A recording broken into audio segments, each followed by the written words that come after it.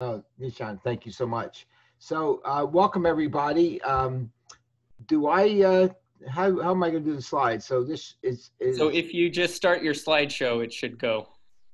is that okay? Can you all see that? Yes. Yes, you can.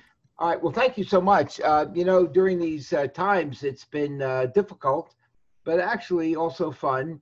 Uh, Getting involved with online education. And I think what you did, Nishant, has been terrific. I was curious how it played out over the months. I mean, during the really upheaval time when everyone was home, it was incredibly important. And I'm glad to see people are still interested. And what I'd like to do tonight is go through just some maneuvers in the lab to help one understand a supraventricular tachycardia in the lab. And I have a very organized approach, as I think most people know have heard me before. It's not the only approach, and I'm not going to sell it as the only approach, but you need an approach.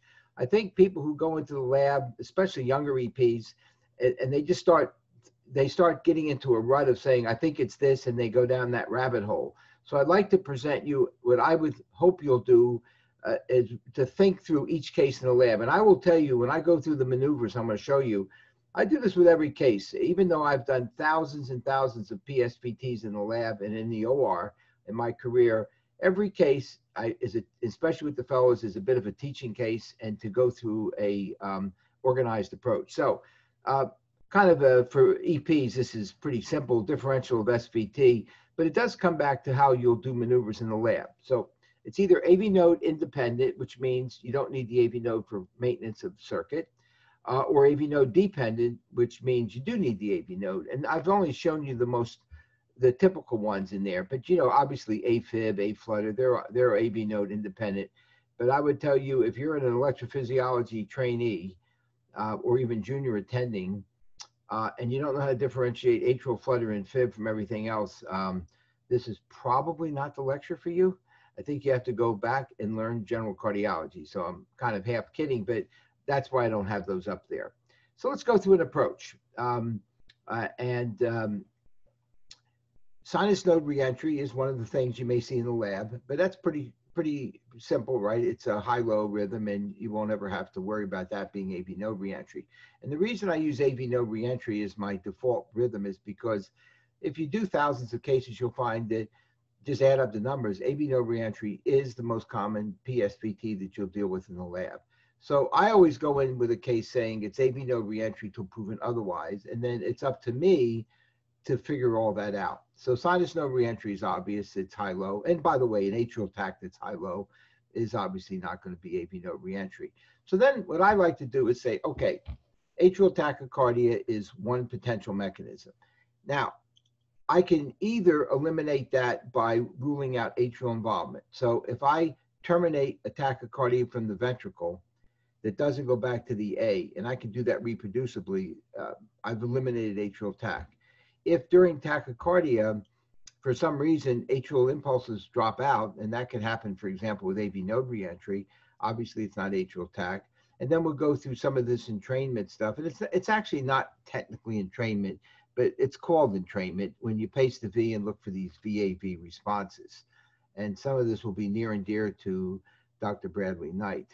So this is just, you'll see this figure later for a different reason, but here you can see there's a PSVT going on.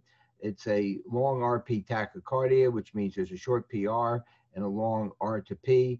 A PVC is introduced in the ventricle at a time the His is refractory and terminates tachycardia. And if that's a reproducible event, you'll never have this being due to atrial tach. For those who you're sharp and you realize it obviously nails down AV reentry as the mechanism, but we'll come back to that later. But still, if you can PVC at a time when the His is refractory, and you can see that here, terminate tachycardia without an A, it's not atrial tach. And then you'll do this maneuver, and this is the one that's near and dear to old Dr. Knight, or should I say not so old Dr. Knight. And it's not really entrainment. I mean, you can make it entrainment if you want to do multiple cycle lengths, but it's called atrial entrainment. What happens is you're in the middle of a tachycardia, you pace the ventricle, and if you get what's called a VAV response, that can be either due to pacing the V, going up an accessory pathway and turning around and coming back, so it's a V, A, V, or dissociating the circuit in the AV node in the V up to the A, turning around, come down and back to the V. And this is interesting, for those of you who are younger, you probably don't understand how interesting this is to some of the old timers.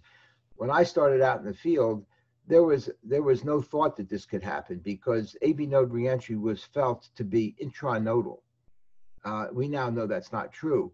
So when it's intranodal, you would not be able to do this theoretically. Anytime you capture the AV node, you'd extinguish the tachycardia.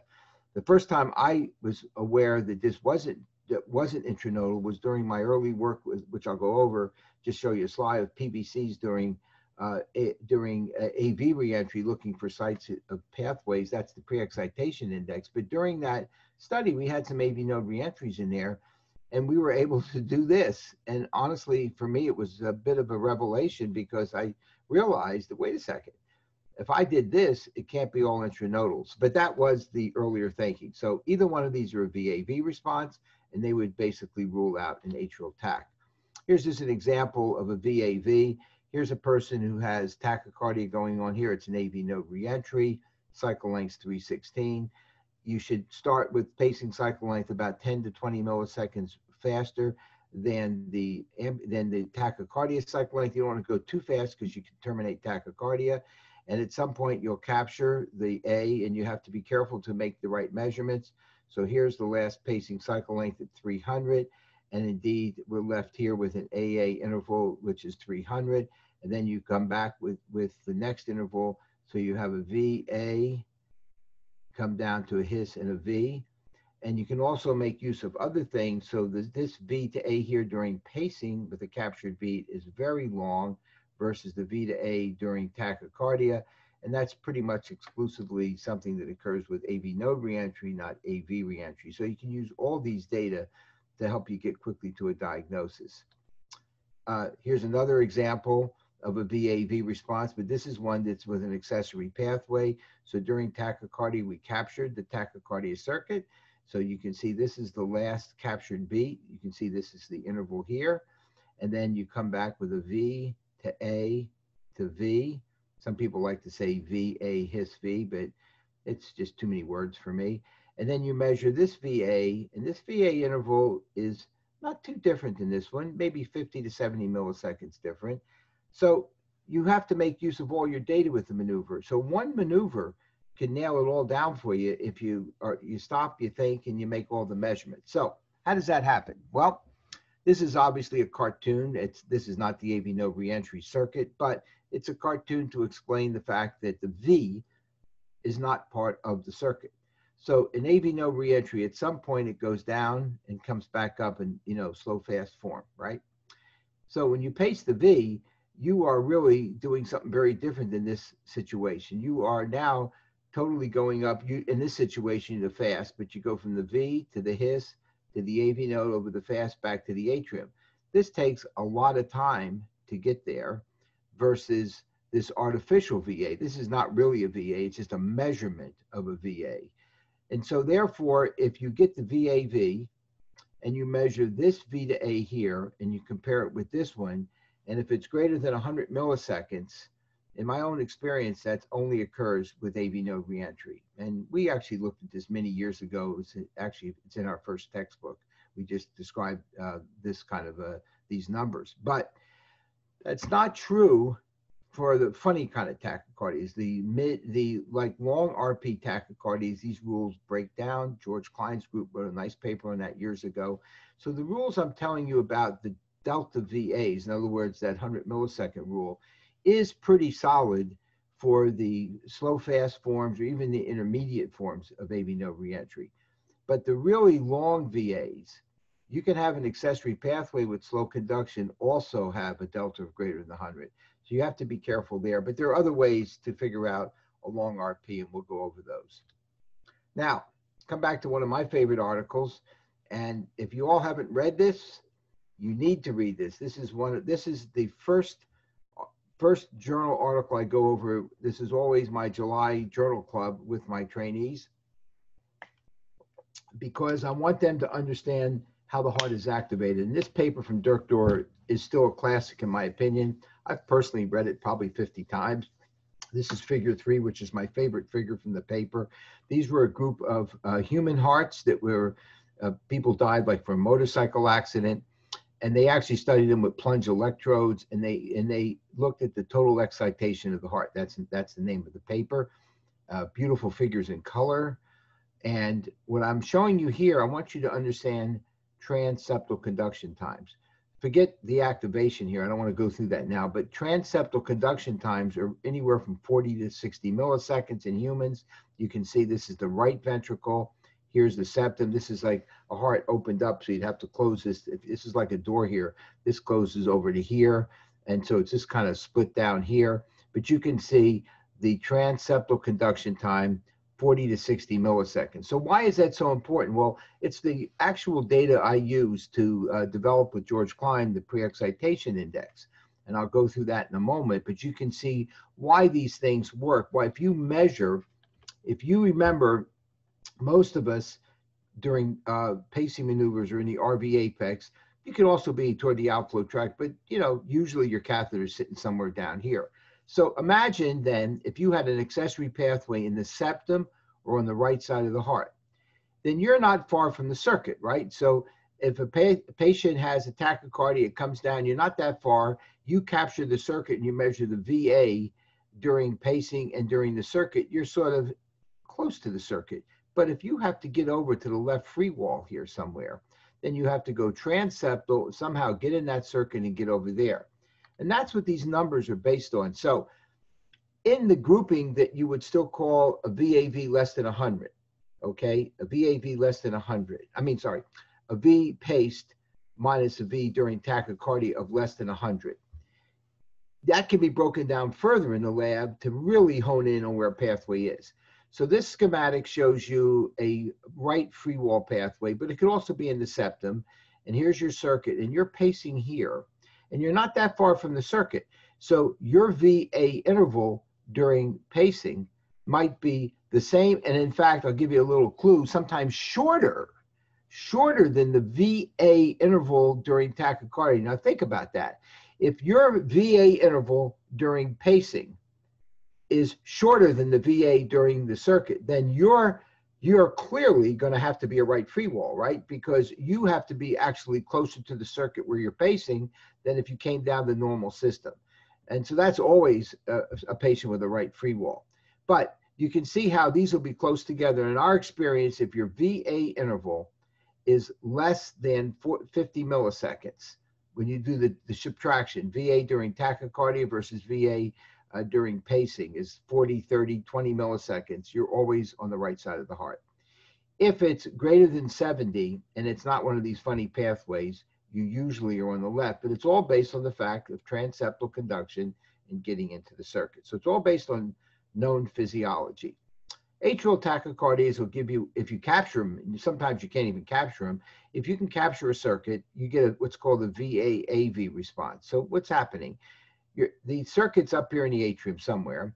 You pace the ventricle, and then you capture the circuit. You're not necessarily in training. You've captured the circuit, and then you come around, okay? So that's your V, and that's your A.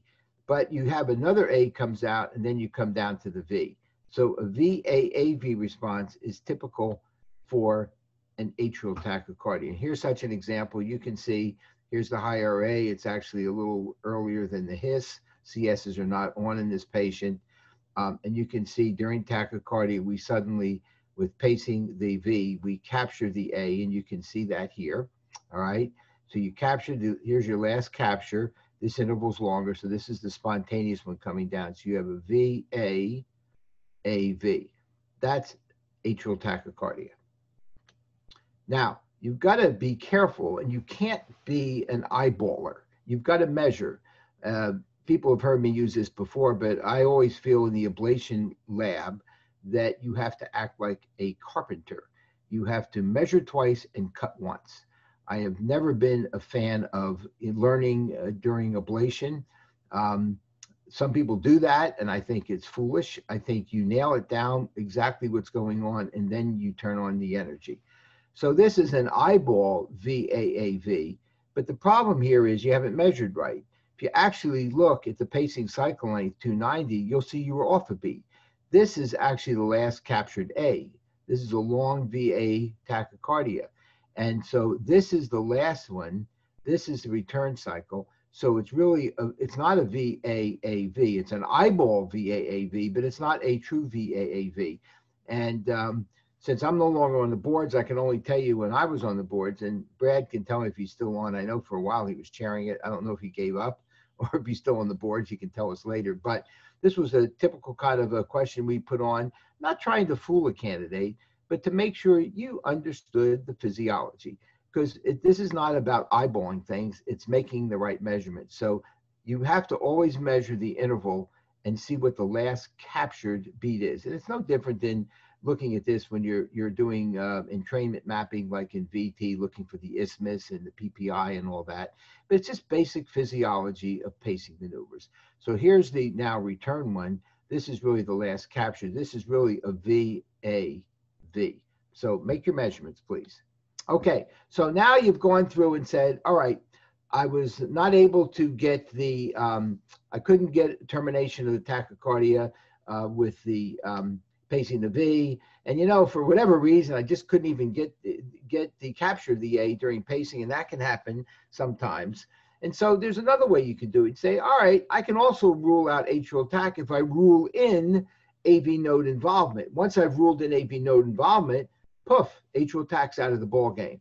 And that's really simple to do, and that's actually easier than the one I showed you. Any changes in the AH interval that precede and predict subsequent A to A changes tells you AV node's part of the circuit. And by the way, this is important to use in defibrillator work. It's often difficult. I mean, people have difficulty at times when they have a one-to-one relationship in a defibrillator, a tachycardia, where you have an A and a V. And is it the A driving the V or the V driving the A? And if there's any wobble in the circuit, you get a little wobble in the circuit, measure the VVs and the AAs. If the AAs are running the VVs, then it's not VT. You don't necessarily know the mechanism of SVT, but it's not VT. If the VVs are driving the A's, it's not necessarily VT though. That could also be an SVT. So what you want to look at there is if the AA intervals change and cause the V's to change, then at least you know that episode's not VT. So you can make use of the same rules even when you're not in the lab. Variable AHs with a fixed HA tells you the AV node's involved, and PVCs that start tachycardia with a VAV response, that's obviously telling you the AV node's involved. And there's a whole bunch of other things here that are suggested, but not necessarily 100%. And these are easy to do in the lab. You just have to keep inducing tachycardia a bunch of times. You will typically see wobble in the first 3 to 5 beats. We actually looked at that years ago. Unless you have alternans, like cycle length alternans, usually by the 3rd to 5th beat of any kind of tachycardia, you stabilize out. So the places to look for wobble are when you initiate or when it terminates. That's when you often have some cycle length changes. And once you have a cycle length change, you can see what drives which. So in this case here, we start tachycardia. It'll settle in over here. But initially, you'll see there's a little wobble. And it's, again, you know, you may only be 20, 30 milliseconds, but measure carefully, you'll get an answer. This change in the AH interval here causes a change here. And you can just measure the hisses. That's an easy way to do it. So 324, 324, this AH comes in, which brings the HH in, and the subsequent AAs in, and through it all, the H to A stays constant. This is AV node dependent, 100%. And because the VA interval is short, it's AV node reentry. Frankly, this alone is enough for me to go ablate.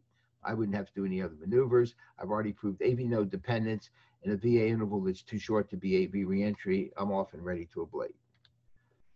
Sometimes you get this in the lab, and it's very frustrating. You know, you have a person who has tachycardia all the time, you get them in the lab, and, you know, just can't make it happen, right? You get a couple beats, 3 beats, you know, you can pour in your ISO, epi, and you still may not get it to happen. And sometimes that just happens.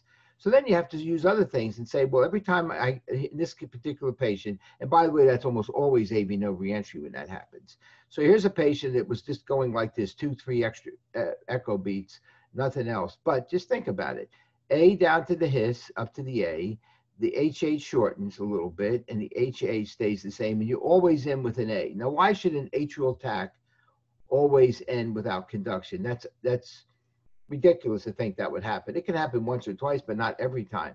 So if I got, and I remember this case, it was really a pain in the neck. This is all I could get, even though he had documented PSVT. And I went ahead and just took out the slow pathway area, and we got a success because that's what this person has. This is not atrial tach.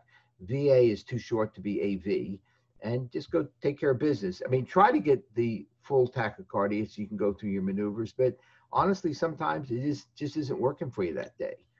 Okay, so let's say now you've proven the AV node's part of the circuit. Well, now you have another job.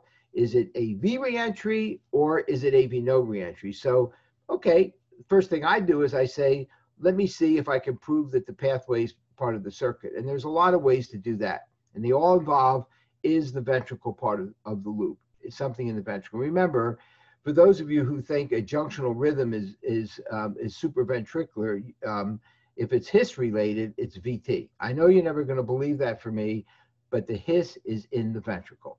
And I know you're not going to want to hear that. You're not going to ever tell me that a narrow complex His tachycardia is VT. And it's okay. I understand why you don't want to say that.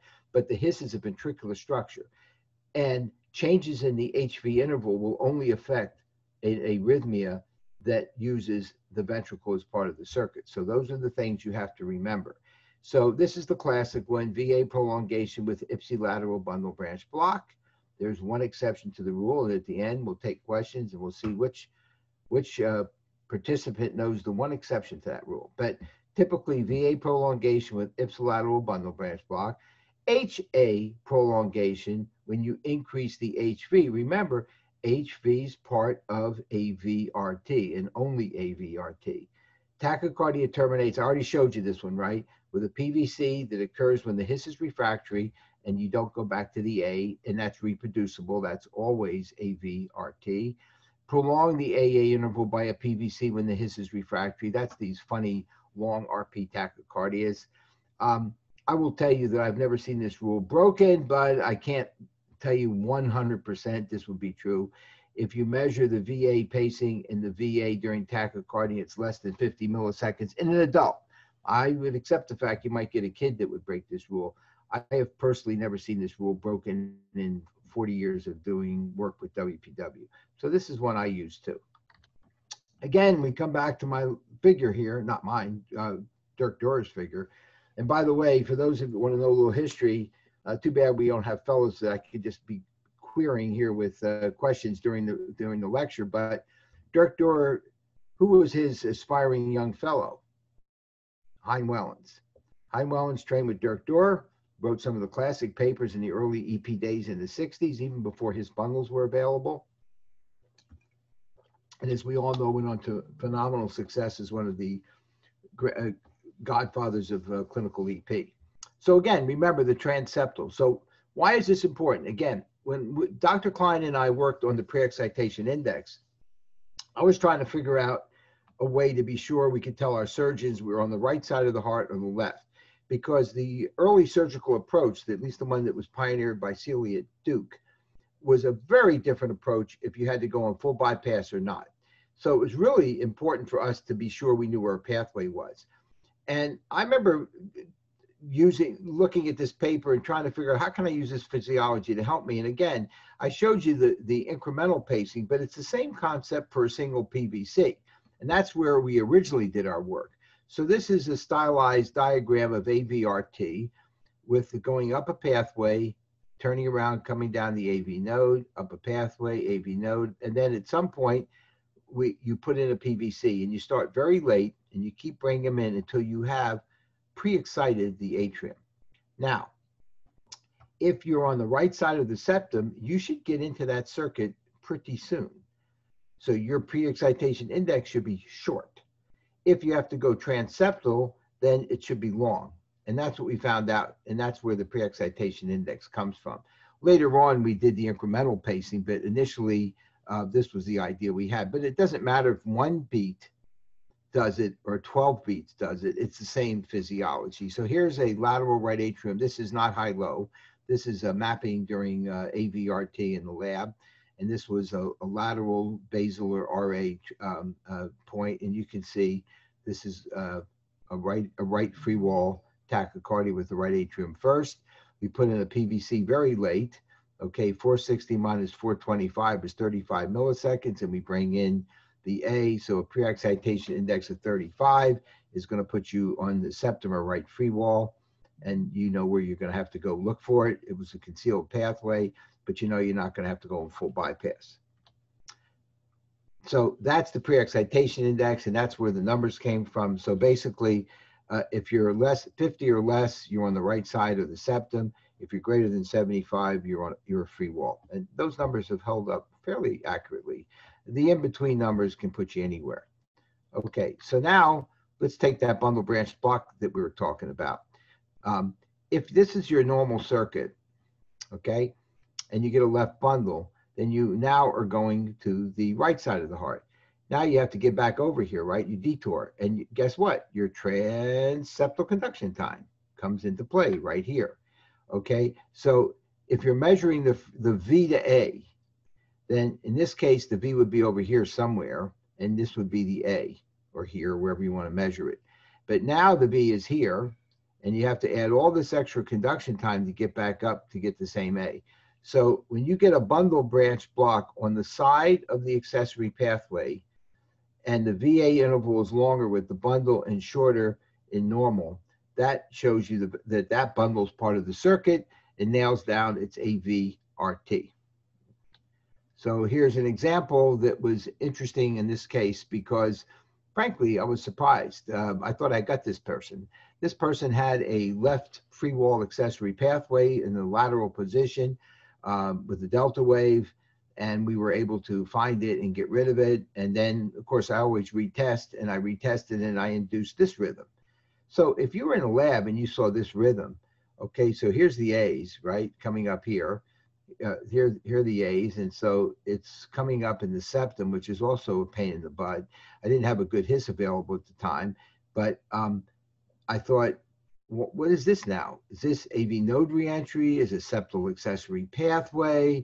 Is it atrial attack? And so I said, okay, I have to start from scratch again. So I started putting in PVCs. And lo and behold, I peeled back the refractors to the left bundle, which we won't get into today. And now I turned it to a narrow tachycardia with the same activation sequence. And I thought, okay, well, that's cute. Let me make some measurements. And to my surprise, the VA interval with left bundle was 188 and was 136. And I have to tell you, I was sort of ticked off. How's that? Be the nicest way to put it on a lecture. Because I thought we already took care of that left free wall pathway, but the left free wall pathway was clearly eccentrically activated. So I looked at this and said, well, physiology, I have a term I always use with my trainees, physiology doesn't lie. You're really in trouble if you try to go against physiology, because physiology doesn't care. Physiology is like this virus. While some of our politicians think it's affecting Democrats and Republicans differently, you know, as scientists, that's hogwash, and you can't deny this change. So the left bundle is part of the circuit, period. Even though it looks like it's coming up the center, you just have to find it. So I will tell you a trick. Anytime you find, and this has held up pretty well for me over my career, whenever you find that the His and the distal CS are that close to each other, and you have to find a pathway that's between the His and the distal CS. And that's almost always left anterior, sort of on an LEO view, it would be basically 1 or 2 o'clock. And I didn't show you that here. I didn't put that one in here, but I'll tell you, when you map this out, you would find in the left anterior septal space, sort of coming right at you, the VA interval was like sort of right here. It was really early. And basically what it was doing was it was going across to the His bundle area almost the same time it took to get to the distal CS. So actually it looked like you were having a concentric activation pattern, but once you mapped, you found the actual accessory pathway. So it didn't lie. I mean, it was correct. And this one observation got me to get to where the pathway was, because I actually thought for sure it was something in the septum until this happened. I mean, it just looks like a classic septum. So physiology doesn't lie. When you find it, it's true. Go look for it. Now, I also talked about the HA interval. So in this case, you can see Here we're starting tachycardia, we're pacing the V, and we're starting tachycardia. And first of all, we get a VAV to start tachycardia. So you know it's either AV node reentry or AV reentry. And a couple things here of interest. The VA during pacing is almost identical as the VA during tachycardia. Remember what I told you? That's not going to happen with AV node reentry. So you kind of already know you're dealing with a pathway. But then you get really lucky and you get a VA and you come down with a long H to V of 120, and then H to V starts to normalize, and then it finally did. So then you make them, then you say, okay, the HV is different, so let me measure the HAs. So the HA is 215 here. When you lose 50 milliseconds, it's not always exact, but you can see it's almost back to the same thing. So in other words, HA prolongation caused HA prolongation. Find the pathway, ablate it, and go have lunch, okay? Because that's what it's going to be. And you know it's not going to be on the left side of the heart. It's going to be on the right side of the heart, 100%, or a septum because of this relationship. So you know the HA differential proves it's part of the circuit. I will tell you, you should have already learned this from my previous comments. The VA being almost the same during pacing and tachycardia tells you you're either in the septum or right free wall. Just map it out, find it, and get done with business. We already showed this one. This is a tachycardia. This is the one that we were looking for, by the way. This is the same pathway. No, I'm sorry. This is a different patient. This was in the septum. I take it back. This one was actually in the septum, and we were sure if it was AV node reentry or AV reentry, and we put a PVC in when the HIS was refractory. We terminate tachycardia without going to the A. It's AV reentry. Find the pathway, get done with business, and go home. And here's the case of pushing something out.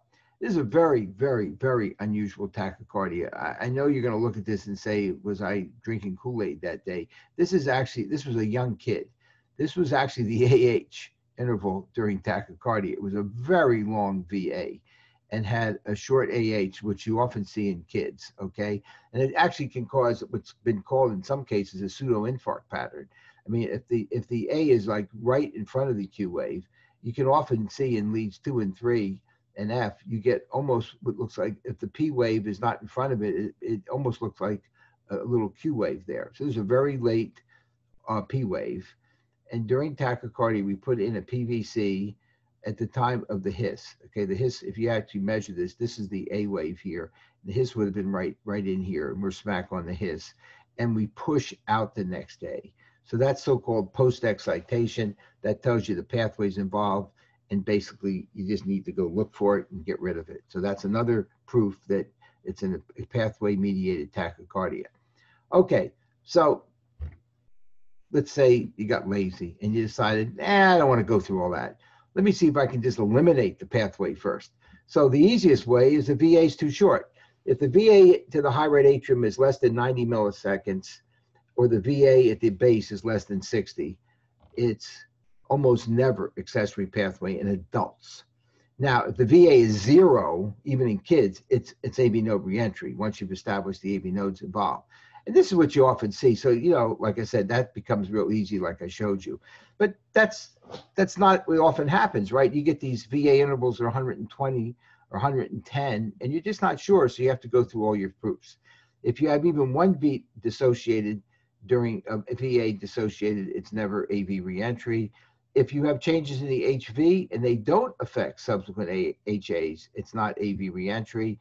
And remember, we talked about this, the one exception being if you have a funny long RP, it doesn't necessarily mean that.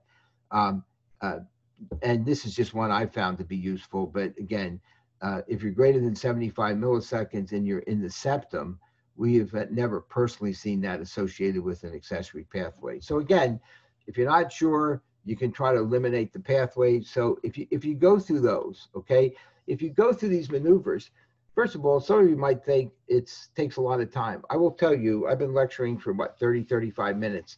I can do all those maneuvers in 5 to 10 minutes. I mean, this is not something that takes you an hour. You get someone tachycardia, it stabilizes. You go through, first do, if it's an SVT, always do ventricular stuff first. I mean, don't go pacing the atrium. That doesn't help you that much.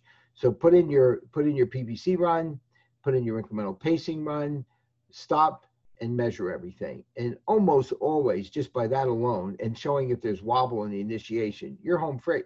Okay, you're home free. It doesn't take an hour to figure this out.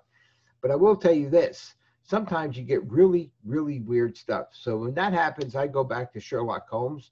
When I was a kid, it was one of my favorite things to read. I loved Sherlock Holmes and read all of the work from Arthur Conan Doyle. And he said this, it's an old maxim of mine that when you've excluded the impossible, whatever remains, however improbable, must be the truth. So what if you got this? This was a absolutely important patient to me. It was very early in my ablation career, probably, well, I don't know, maybe 1990 or something like that. I mean, we were doing a lot of OR work before this. And I got this patient. She was a young person. She was in her 20s. And she had a history of PSVT, but I get her in a lab and this is what I get.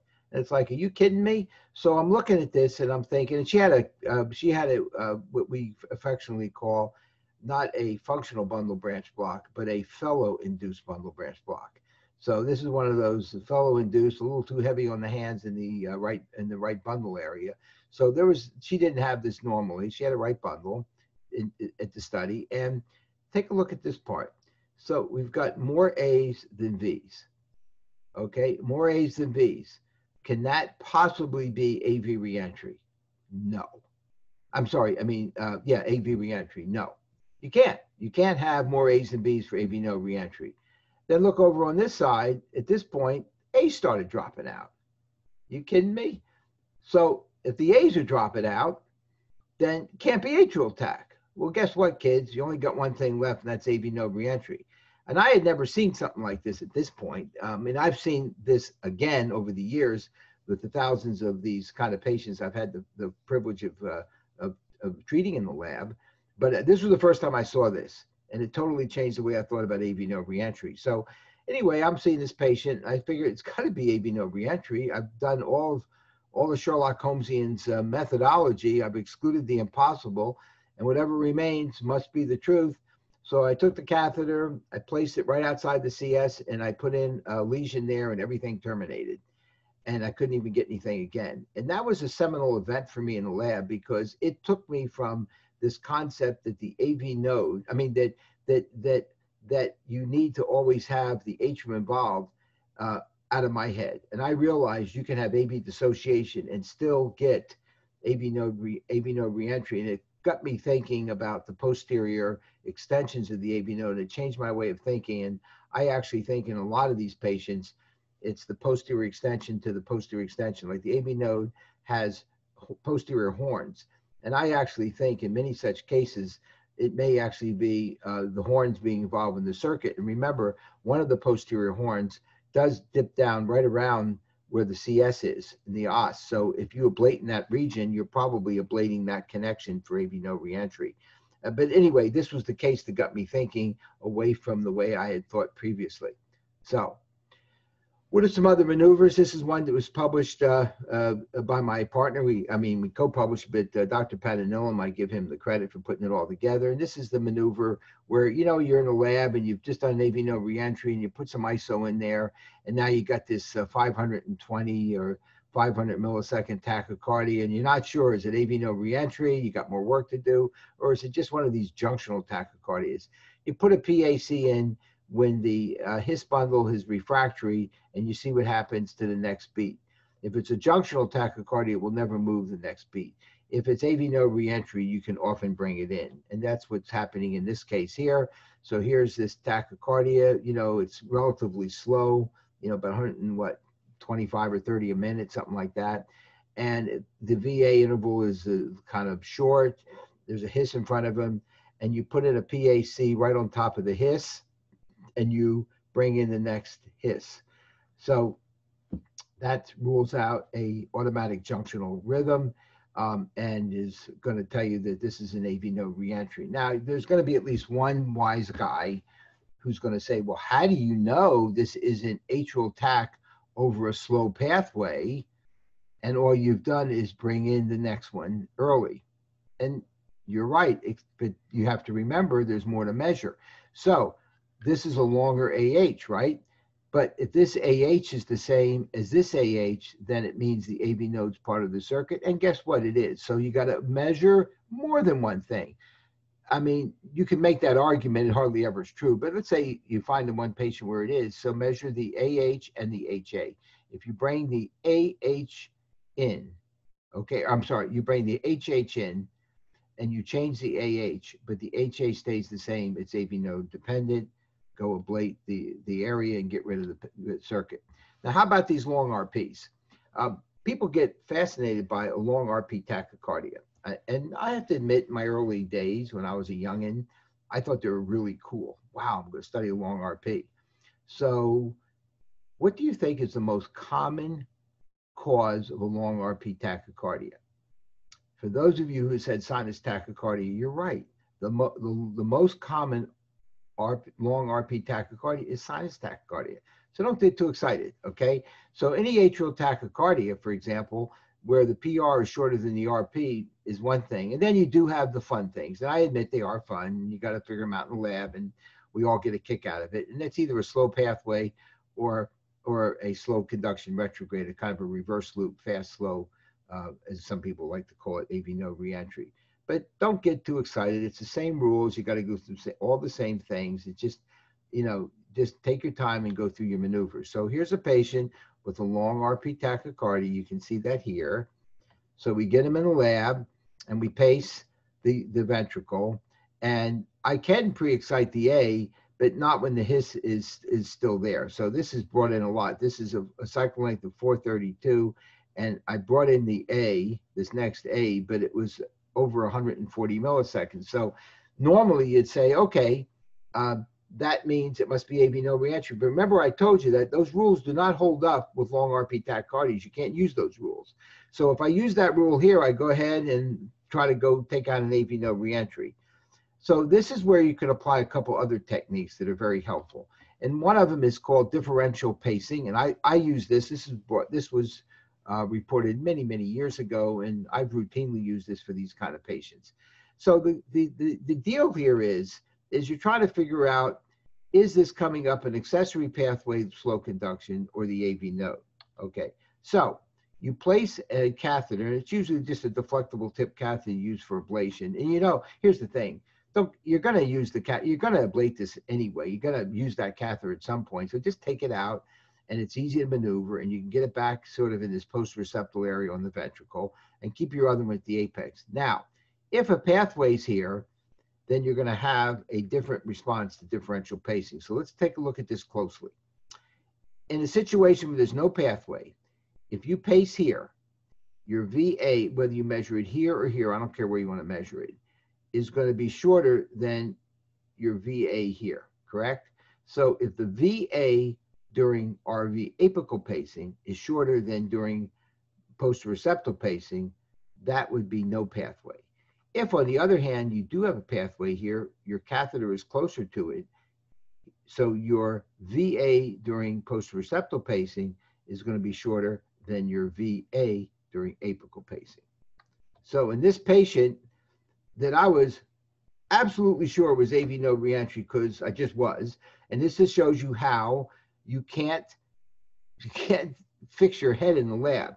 So this person was late 50s and was just starting having tachycardia. So how often does accessory pathway mediated tachycardia start in your late 50s? I mean, come on. And then you have a long RP and you're coming up that post-receptal sort of area. You can argue it's a little leftward. Yeah, but that's not uncommon when you're coming up with a funny AV node reentry. It's not uncommon for the CSs to be slightly earlier. So I was just convinced that I was dealing with an AV node reentry that was a goofy one. But I figured before I turn on the energy, let me be sure. So I paced the apex, it was 262. Then I paced the post-receptum, and it was 214. I went back and paced and paced and paced and paced, because when you're sure you're right and the data prove you wrong, you always like to think you did something wrong with the data, and because surely you couldn't have been wrong, right? Well, I was wrong, but again, I didn't cause any harm in this patient because I didn't ablate till I was sure. And then if you're closer to the actual pathway, right, you can put in a very late PVC and terminate tachycardia on the His and prove it's part of the circuit. And this one turned out to be, I can't remember if it was in the posterior septum. It's too many years ago to remember if it was either on the left or right side. I can't remember now. I'm thinking it was on the left side, but just snuggled into the septum, and we took care of business and got rid of it. So be compulsive. Make sure you nail down a diagnosis before you ablate. More recently, Dr. Patanilum has re-looked at this, and we've written this paper and gotten it published. And I like this because this is actually easier. You know, it's something he was playing around with and we would talk about. And we said, well, wait a second, maybe we can, instead of doing all that moving catheters around, what if we just capture the His area? And it doesn't matter if you capture a little of the V too, because it's hard to go pure His pacing. But the thinking would be this. We know that if you can capture the His with a very late PVC and you have AV node, you have AV reentry, you're going to get into the circuit, right? Because it's part of the V. You're going to get in. But a very early His extrasystole, and again, it's not really His. It could be His or paraHisian. It usually is paraHisian. Is not going to get into an AV node reentry circuit because it's a micro reentry, and you're just going to extinguish yourself. So that's a study that was done, and the bottom line is, if you can shorten AVRT within 20 millisecond index, okay, that only occurs with AVRT. I mean, you can bring in AV node reentry circuit also, but it usually requires a longer one. So it's not 100% that you'll do this, but most cases you do. And let me show you how you apply that then. So here's a different patient we studied that had it's not as long an RP, but it's one of these in between. And I know you're going to hear the term from my former trainee, Sonny Jackman. For those of you who didn't know, he trained with me. A term that I never use. I don't not use slow. Sonny likes that term. I don't. Slow is a speed. Okay, it's not a circuit. Slow is a speed. So you don't know. I mean, you can have 150 and 150. Is that slow? I mean, you can have a 300 millisecond tachycardia where the AH and HA are equal. So I try to avoid those terms. And I just put this into a lump that I call intermediate variety tachycardias, because you really don't know what it is. It's not these real early VAs that you're sitting in here or the real late ones. And I just don't try to characterize them by speed. I characterize them by location. So in this case, I wasn't sure what it was. And you put in this this premature His and you capture, you can see it's not exact, right? So this one is more almost His, but it's still, the PVC is also capturing some ventricle. This is the first one that brought in the A, okay? But the cycle length 444, it required us a lot of prematurity to do that. You'll never see that with AVRT. This is clearly AV node reentry. Just go to your usual site, ablate, and go home. I'll just end with this, one last maneuver, and then take some questions. It's important that you understand this maneuver because it'll really nail down for you any of these ARTs you're thinking about, whether it be atrial fascicular reentry or anadromic reciprocating tachycardia. This is the schematic. So you have, and we'll use a left-sided pathway since there are most of them as a schematic. If this is the circuit you're looking for, you're seeing a pre-excited tachycardia with a one-to-one AV relationship. And what you have to rule out in that case is the pathway a participant in tachycardia? Or is it just a bystander? For example, if it's coming up the septum where this is normally the issue, it could be an atrial tachycardia with conduction over an accessory pathway. It could be AV node reentry with conduction over an accessory pathway. And it's your job to prove if the pathway is part of the circuit. So what you want to do is put a late PAC in. Remember, the rule is narrow complex tachycardias, you do ventricle maneuvers. That'll give you the answer. Wide complex tachycardias, you always start with atrial maneuvers because the differential is pre-excited, aberrancy, and VT. Now, you should never mix up aberrancy with either one of those because the HV interval is normal. So that should never be an issue, except Brad's going to say, okay, Eric, but what about bundle branch reentry? Well, if you have a trouble figuring out if bundle branch reentry is an SVT or a VT, you got other problems to worry about. So it's really not usually a problem. So your biggest thing is to try to say, can I prove this is ART?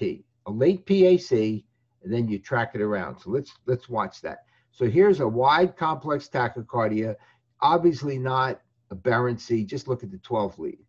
VT or pre-excited. There's a one-to-one relationship. And there's even something fun here, which I'll go over, but it isn't the main thrust. You actually have a late hiss here. But the point is, you position in the CS out where you think the pathway, if it's a pathway, it might be, it's a left free wall, let's say. You put PACs in late, and you keep bringing them in until you perturb the circuit. So here's a late PAC, and you put it in a time, it's very important, where the AA interval in the septum has not been disturbed. That's critically important. So it has to be a late PAC. Then you notice that you bring in the V, and you check the morphology, it's identical. VT is out.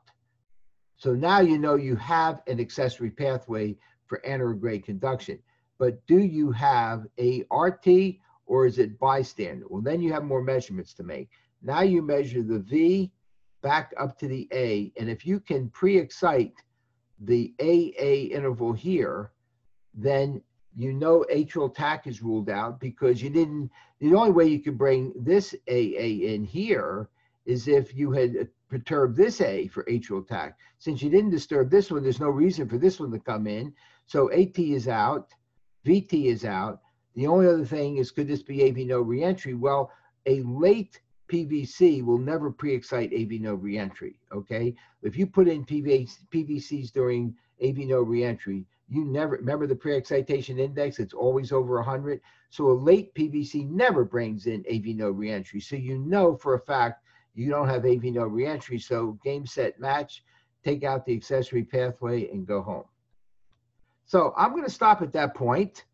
It's a lot of information over a short period of time, but I'm happy to take questions from anybody if you have some. That was great. Thanks so much. There are a few questions that have come through. If anyone else has others, go ahead and either put them in the chat, or you can unmute yourself. Since most things are AVNRT, is there a reason to start with PVCs on the hiss, or should you just go straight to ventricular overdrive pacing? Very good point. Most likely you'll have a catheter in the right ventricle. I mean, most studies, right? So why move catheters around? Just take advantage of what you got. So if the VA interval is 0, all right, then you know it's not an accessory pathway. The only thing you have to worry about now is ruling out atrial tach, right? Because it's not going to be, so you can, from that very first view in the lab, kind of know where you're headed.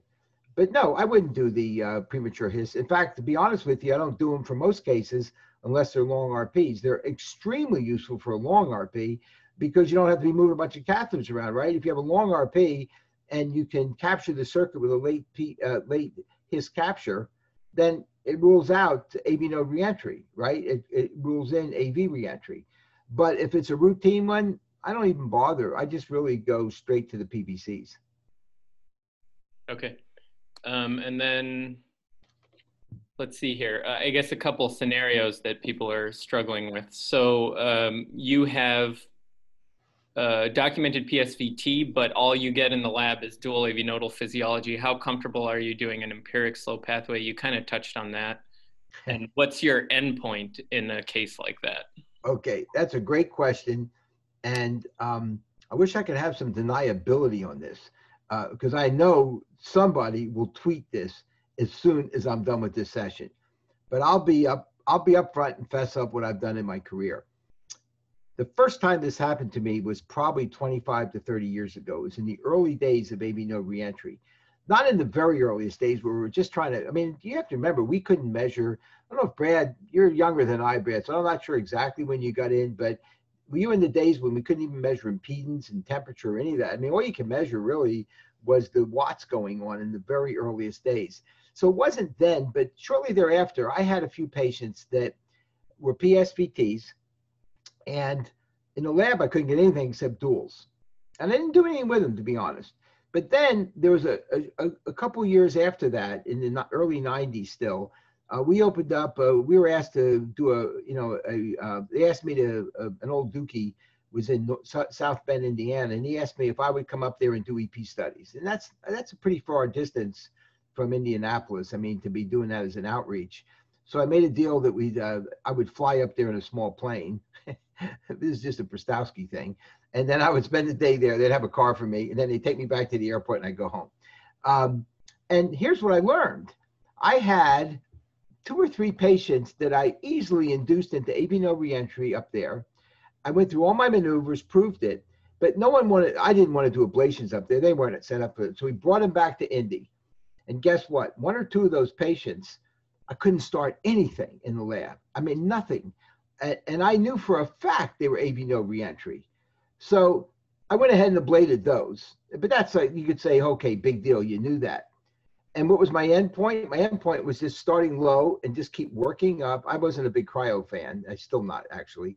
Just keep putting lesions in, but pacing the A so I could track the AH until I saw AH lengthen, and then I stopped. And they did very well. And then guess what? Then I got a similar case, just de novo. Patient with PSVT, brought him in the lab. All they had was duals. And I didn't actually want to tell anybody I did this. So I actually did several of them, and they did well. I kept my mouth shut because I thought someone would string me up. And then Karl-Heinz Cook actually presented a small series of those, and I thought, oh, good, I'm not the only nut in the world, you know. But so then I started telling people what I did. So I still do that to this day. But I demand a documented PSVT. I don't do it on palpitations. I want to see that PSVT. And I've had my eyeballs on it. I know it's consistent with AV node reentry, and it wasn't like a flutter or something. If I know that going into the lab, Nishant, then I'm comfortable ablating if I do something or not. And I always tell patients now in my initial discussion with them, we may not start something in the lab, but based on your tracing, I will probably do the following. And then what I do is I start low, just like I said, and I make sure I get junctionals, and I'll continue to move up, keep going north. And when I get a little close, I'll start the atrial pacing and track. And if I see any prolongation of AH at that point, I call it a day. And I can tell you that there have been a few exceptions to this, but almost all of them are cured. But I demand, it's very important to remember, I demand that an eyeball, your trained eyeball on that ECG, not somebody saying they had PSVT. I won't do that. Okay, great. And then there's a question here. You mentioned Dr. Jackman. He puts a lot of emphasis on, you know, multiple areas where there are slow pathways, rightward inferior extension, leftward inferior extension, et cetera. How relevant do you think those things are, given the fact that most of us just go to the one area and ablate? So now Sonny will be on my case, because I guarantee you someone's going to tell him. So Sonny and I have had this discussion. Sonny gets super technical and super, you know, mapping. You know, Sonny, he'll spend 6 hours mapping something, and I just don't have I don't have the constitution for that. I will tell you that nobody in the world knows the exact pathway for AV node reentry. And anybody who says they do are lying, okay? There's no anatomic proof of pathway. If you ever look at the early anatomy studies and you go to Hill Yancey's beautiful work on AV node microelectrode work, there's no pathways in there. It's a whirl of tissue, and there's atrial tissue overlying the AV node. Those are beautiful papers to look at decades ago. So this isn't, we draw stick diagrams like we know what we're talking about. I happen to agree with Sonny, but it's really based not on Sonny's work, it's based on the anatomy that was brought up by Becker years ago when I showed you those posterior extensions. Well, one of those extensions are on the left. You know, when Sonny talks about the circuit coming back on the left, he may be right. I don't think there is a pathway there. I think it's part of the extensions that we know ride the right and left side of the septum. But I'll tell you, no matter how you cut the cake, there's a sweet spot. You can map all that out you want. And in fact, in the recent, I think the recent meeting we were at, you know, not this year, past year, but a year ago in December, in the course in Chicago that Vivek Reddy, not Vivek, but David Wilbur and Sra run, you know, the old ACTAR course. That one of Sonny's former trainees showed this wonderful case, and they paced from here and they paced from there. And I'm on the panel, right? They paced from here, and I stopped her and I said, "What are you doing?" "Well, I'm trying to find the earliest stim to A and where the circuit is." She said, what would you do? I said, I take the catheter, I put it right under the os, and I turn on the energy because it's AV node reentry. And I don't care where you pace from. There's a common pathway that goes there. I've done 4,500 of these, and I've rarely missed. So I said, what did you do? So she ablated initially somewhere in the CS where she thought it was closest. I said, how'd that turn out? She said, well, I didn't get it. I said, what'd you do next? She said, what you did. I said, did it work? She said, yeah. So George Klein loves to call it the sweet spot. He's right. You know, I mean, you know, George is. I mean, George says, just stop being an ass. Just go to the sweet spot and get done with business. Because the truth of the matter is we didn't know this. It's not like Prystowsky knew this 30 years ago when I started doing it, but through years of experience with tough pathways, with like that one I showed you, A's fall out. I mean, what the hell's going on there, right? But I figured, what do I have to lose ablating around the os? That's the furthest away from the node that I could think of. And guess what? It works. So I will tell you, you can do all that stuff Sonny's doing. It's highly academic. I give him a lot of credit for doing it. Or you can take the Prystowsky approach. Is once you've identified its AV node reentry, take the catheter, put it in the CS, let it drop right outside the CS, start in that area. You want an AV relationship of about, you know, I usually like 3 or 5 to 1. You know, small A, nice V. Make sure you're on the annulus, and make your first burn. Or if you like cryo, I know Brad loves cryo, make your first cryo. You'll win, right? I mean, come on, Brad, you'll win in what? No, I don't use 99%. I don't use focal cryo at all. Oh, I thought you were the cryo guy. We do a lot of cryo balloon, but we don't do focal cryo for SVT. If I could respond to a couple comments. First of all, you said I was old, but then you took it back, so I'm happy you said that because I'm old. You're younger. But I was in the mid-90s. We were doing pre-temperature control. We were titrating the power to get an impedance drop, and once you got a 10 ohm impedance drop, you were happy. But you get these coags and char formation with these big jumps in the impedance.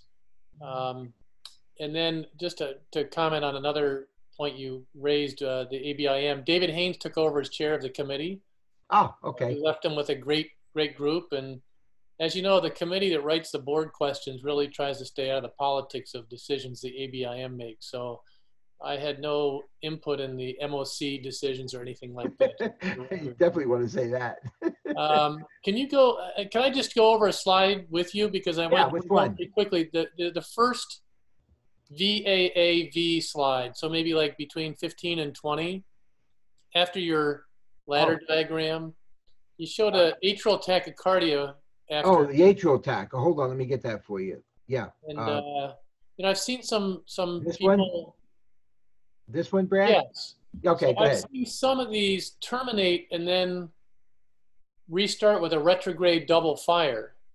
And I didn't have time to look at this carefully, but it almost looks like your AA gets short and then it gets long, and then you end with what looks like a VAAV, but maybe it's not. Maybe it's it goes up to, because your VA, if you can just kind of walk over from left to right, the AA here, and then it's probably the same the next interval.